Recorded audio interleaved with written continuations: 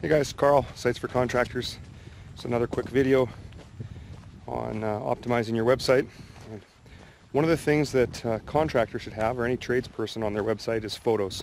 You want to have good photos, and a lot of contractors miss the boat when it comes to optimizing their photos. And this is especially true for guys that built their website themselves because they just don't know about this, or for guys that have hired a lower cost web developer who is inexperienced, or who just didn't have the time to actually get this done. So what do I mean by optimizing your images? Well, for one, when you take a picture with your camera or your smartphone, it's going to assign a file name to that picture, and you'll all know what I'm talking about. When you look at your pictures on your phone, it'll have like a number, you know, like DCS 5280126.gpg and or .jpg, sorry, and that doesn't tell a search engine anything about that image. So when we take images and we load them onto one of our contractors' websites, we take all those images, there could be a couple dozen, there could be quite a bit more, and we want to give them all proper file names. So if it was a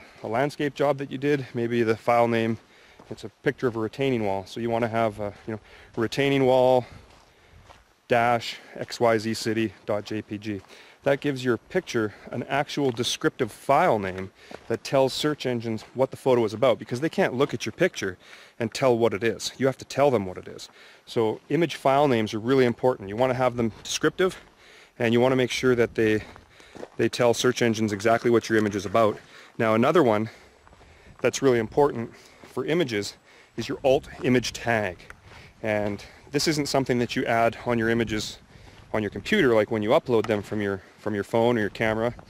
These are things that get added into your actual website. So when you're building a site, there's usually, and you upload images, there's usually a field, and it asks you for an image description. That's your alt-img tag, and it's important that you fill that out. Google looks at those alt-img tags as well as your file names to help determine what the image is about and if it's relevant to a particular topic. Now, by having good file names and by having good alt-img tags that are descriptive for your photos, you increase the chance of your photos being found for image searches, which is big. That's a big deal in Google, especially if the trade you are in is a visual trade. So you're doing home remodeling, or you're doing landscaping, or you're doing construction, where people are painting, for example, where people are looking at the visuals of your work, and they go to Google and they punch something in that might be related to your keywords. There's lots of instances where we'll have a contractor, he'll be the only one in that area that's got optimized images. So literally when one of those image maps or image packs show up, it's usually 5 images or so in them, they can own the entire thing. Every image in there is one of theirs. And that's clickbait. That gets people to click your links and come through and visit your website, especially if they like the work that you're posting. So optimized images are a big deal. Another thing that we see, a common mistake with images being uploaded to these sites, and this is usually when the contractor does it themselves, because even the most basic inexperienced web designer understands this, and that's the file size. So on a standard digital camera, your file sizes are pretty big, especially a smartphone. You might be uploading pictures to your site that are 2, 3, 4, 5 megabytes in size, and that's just way too big. And what it does is it slows down the loading time on your site to the point where people are waiting like seconds, and seconds roll by and your site still hasn't appeared, or the image still hasn't loaded, and they're gone. They're going to leave your site. You get a higher bounce rate. Nobody wins.